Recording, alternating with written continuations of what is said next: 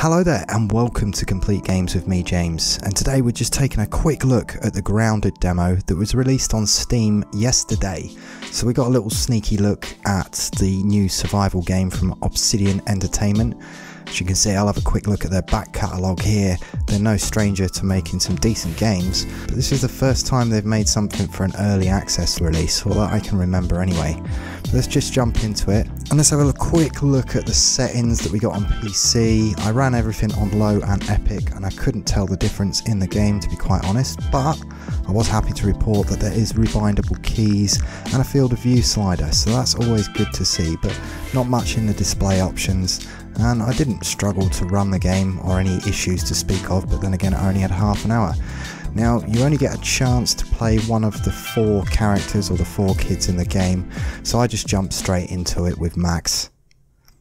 Okay, so this is the start of the 30 minutes. This is the 3rd time I've had a go, so I know a little bit about what to do. I'm just going to speed through this. There might be a spoiler. I'm just going to show you the one story quest that I got given, but classic survivor style. First thing you've got to do is just gather resources, fibre, and you don't punch trees in this game. In fact, you don't punch anything at all to gather resources. You've got to make your axe first, so they're not going down that road.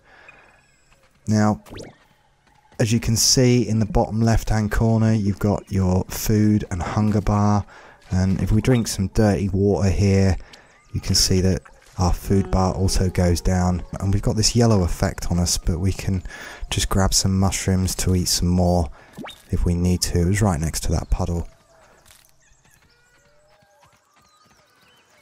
So fairly close to where you spawn in, there's this resource analyzer that you find, and it allows you to learn new things to craft from the things you've gathered. As you can see on the side, it says analyzer charges, 2 of 3 left, so we're only allowed to scan another 2 items, and then it makes you wait 10 minutes.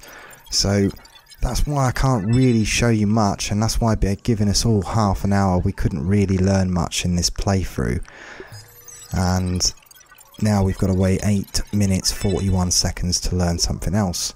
So I think that this is how we're going to have to level up in the game. As you can see now with this sprig, if we can make some woven fibre, craft a few of them, and we're able to make axes and hammers. Classic survival game stuff.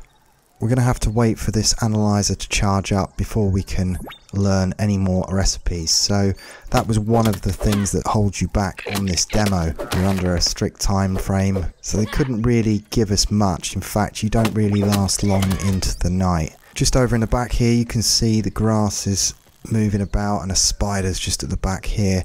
Now, I know I've got no chance against this spider. I saw in the Discord for Grounded when it was released, people were saying how to defeat the spider, but there's absolutely no chance. It looked like the developer was laughing at everybody trying to beat it in the first half hour, so that's more of an end game creature there.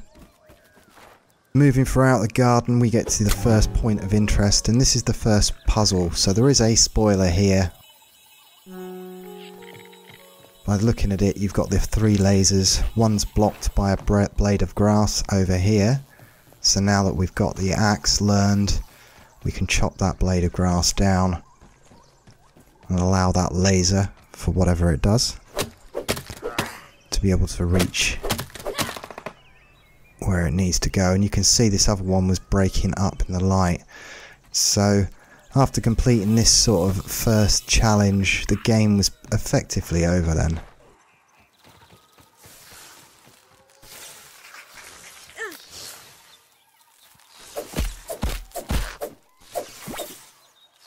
And here we are over at that point of interest, and you can see there's these mites chewing on the cables. So we kill these mites off, and that allowed us to progress to the end of the demo.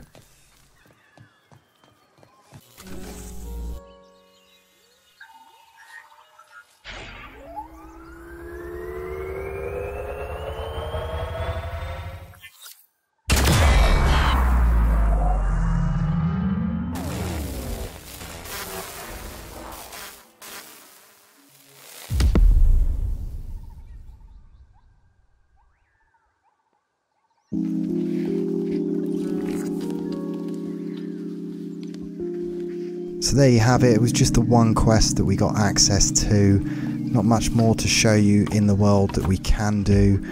I did go back to the multi-analyzer and I was able to craft a wall, but we can't do much more crafting because it takes the resource analyzer to learn a new crafting item, and of course we need a solar charge for that. So by the time the dark starts coming in, there's not really much more you can do in this very short demo.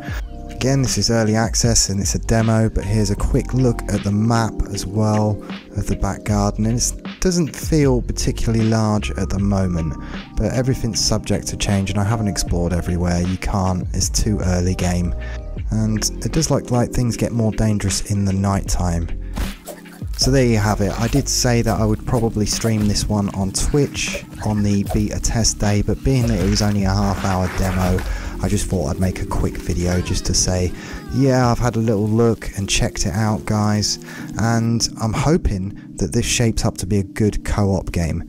If I'm honestly speaking, Left 4 Dead is probably the last decent co-op game that I got, and if this works well with 4 of us on a team, then I can imagine it's going to be quite fun. But that's as much as I can say or show you for now. As always, thanks for watching, and until next time, I'm James from Complete Games, and I'll see ya.